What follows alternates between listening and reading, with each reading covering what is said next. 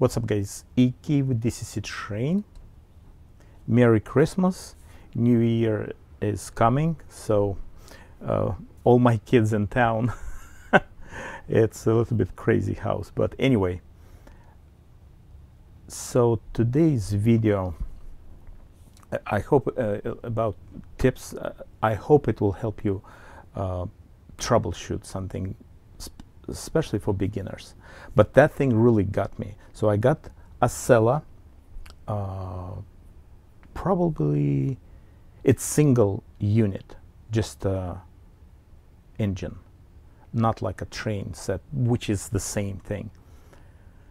So for decoder, for sound decoder upgrade, it's original Bachmann decoder in here, and this is brand new motor I just got from Bachmann. See that area here? I took the filter, EMI filter out, don't need it because decoder has it. And what's happened, usually before installation, I'm testing the unit and it was perfectly fine. I have identical to, I don't know what I'm going to do with it, but anyway, I think I'm going to do the same. So finished everything. It took me a while to figure out everything, and guys, thank you for your patience, because it's just not like some plug and play stuff. Even takes time, you know.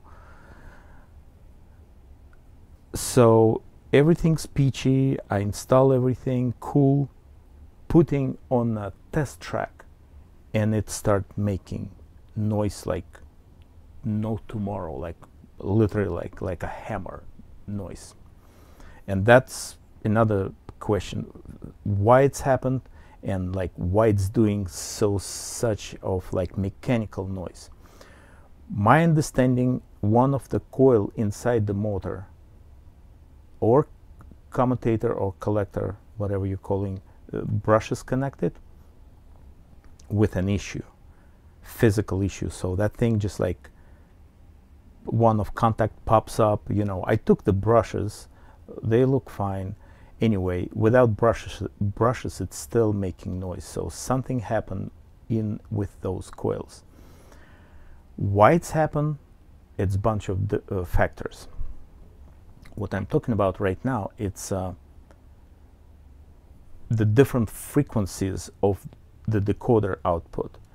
This is again older Bachmann, and at those days, like mid of probably 2000, I think, it wasn't really high frequency output. Newer ESU right now, ESU is as an example, this is like pilot, so I'm just going to test it. It can be different manufacturers. So ESU saying their output, the frequency going from, I think, motor control, let's see, actually I have it here, right, so from 10 kilohertz up to 50 kilohertz. So the ear of the human being even cannot hear that hum, you know, that frequency.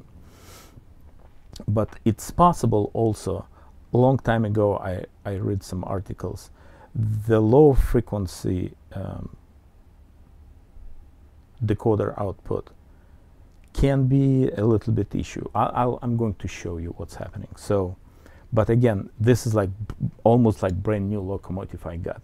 Very strange. So let's test it with that original decoder. So I have address 3, and I'll be close with my mic. Hear that hum?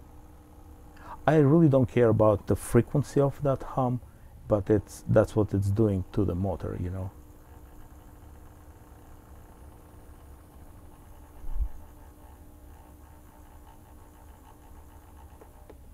Again, decoder out of the box means original came with the locomotive.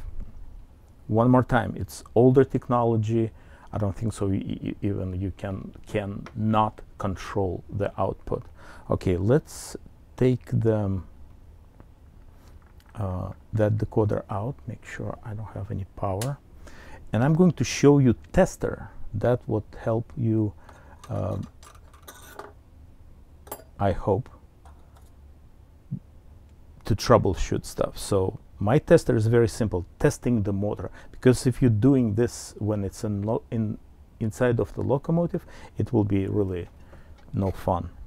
Okay, so we need to just disconnect that, show you my simple tester.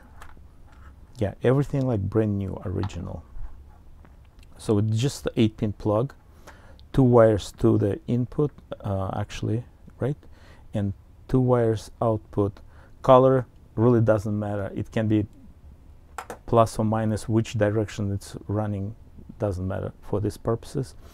But this will gives you like 100% testing without any complication. So the red, orange, the orange pin 1, I think, but it just like colors fine. And array standard. Okay, I don't want to plug it in like any further. That's fine. So these guys I have in a different length of the wire, so they not really cannot connect to each other.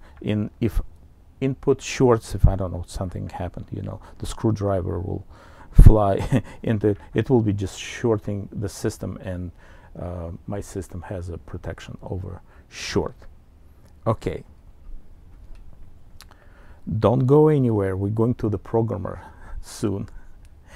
And when before we're doing it, and I'm not reading forums a lot, because most of it guys like explaining issue not properly, and it starts really really mess, right? Mostly because misunderstanding. So but I read one forum, and yeah, it turns to really big fight. They talking about like that hum. For some people, you can hear it, you know, or you have sound decoder, it's impossible to hear, means unless it's like really physical issue with the motor, like I have before.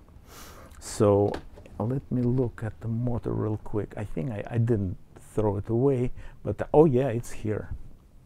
I'm just keeping it. Not feeling a lot of tension, but I hear some kind of click, you know, kind of a little bit something. Oops. See, that's what I mean. If it's like powering, you got a problem. So, but anyway, you hear that? That's what it's doing.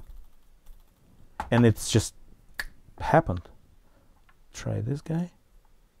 Yeah, this is like perfect. Okay, brand new. So after that, we're going to the ESU lock programmer. Again, it can be different decoders, it can be different manufacturers, different sound, not sound. Anyway, it's just an example. All right, let's do it. Power, address, I believe the same 3. Okay, let's just clean the wires here. See this? This is 2010 technology and up. Perfect control on super low speed. So the engine will be crawling, because transmission in those Bachmann locomotives, very nice. Very solid, you know. The motor balanced, so no questions.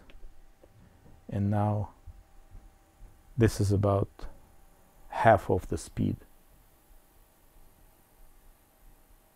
You just hear mechanical noise, that's all, which is absolutely normal.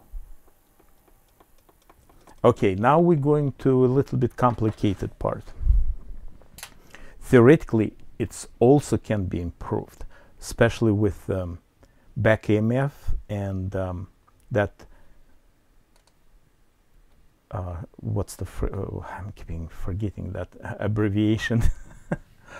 pulse width modulation. All right, so Windows, here we go. This is programmer, and I'm getting sometimes questions, AK, do I need a programmer?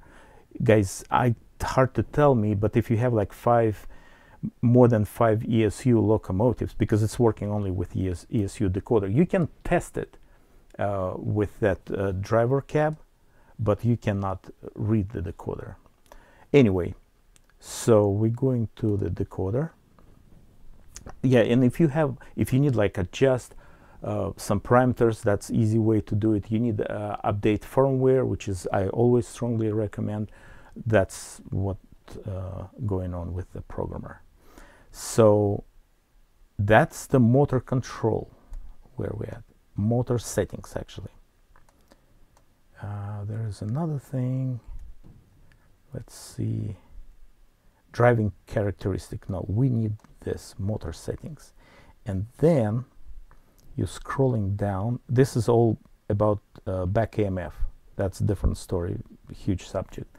But this is use load control values from preset motor types. Click on that. And again, you can adjust every single CVs, you know, it's more than 300 CVs manually. I'm just not seeing it really realistically. So usually I'm using this Pico 5-pole motor, or older if it's really open frame, that they calling hobby motor. Yeah, means it's model like 20 plus years. Yeah, something like that, even older. Yeah, but that is usually fixing a lot. So I'm uploading the file. I don't know which CVs. I'm just doing it through the software, and it's cool. Also, you can use speed tables, you know, adjust everything, especially setting the like mid speed. If somebody cranked the throttle on club layout, the engine won't go berserk, you know, stuff like this. Well, here I go. Speed step 1. I didn't do anything with that decoder. It's out of the box.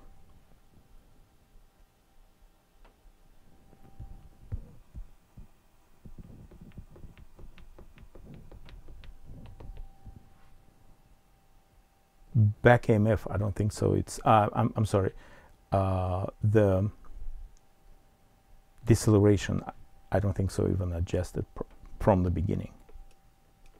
Yeah, good call. Let's see. F8 programming with my lens system, direct, no, CV4, enter.